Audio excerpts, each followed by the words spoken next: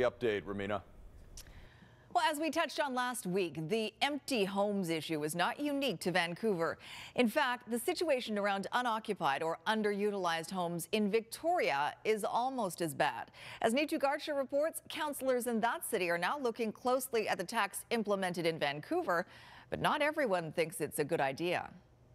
From unkept yards to boarded up windows, they may be obvious signs a home is unoccupied, and now more owners of vacant homes like this in BC's capital could be getting slapped with higher taxes, at least if some Victoria councillors get what they're calling for. What I've asked for specifically is that the authority to tax vacant and derelict buildings be extended to all municipalities across the province, just as it has been done for Vancouver. The idea behind the 1% tax is to make more housing available and to use the revenues for affordable housing initiatives. Many people are using the word crisis now in terms of talking about the housing situation in our region. We need to start acting like it. 2016 census data shows Victoria's empty homes rate is almost as high as Vancouver's, with more than 3,500 homes in BC's capital city unoccupied or underused, or 7.9% of the total. That compares to just over 25,000 or 8.2% in Vancouver. To me, it does really highlight the need for us to be looking at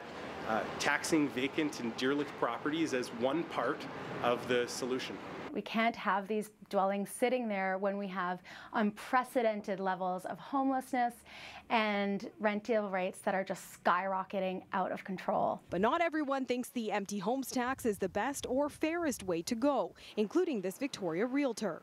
And if we're talking about a tax on the scale of the Vancouver vacant tax, there's a chance that they might just say, well, forget about it. I'm just going to sell our property. And when they decide to sell in today's market, they're not going to give it away. They're going to sell for maximum dollar. It's going to do absolutely nothing for affordability. But the door isn't closed on this. The province says it is willing to talk about legislative change. Change supporters say they'll continue fighting hard for. Neetu Garcha, Global News, Victoria. Well, we'll stay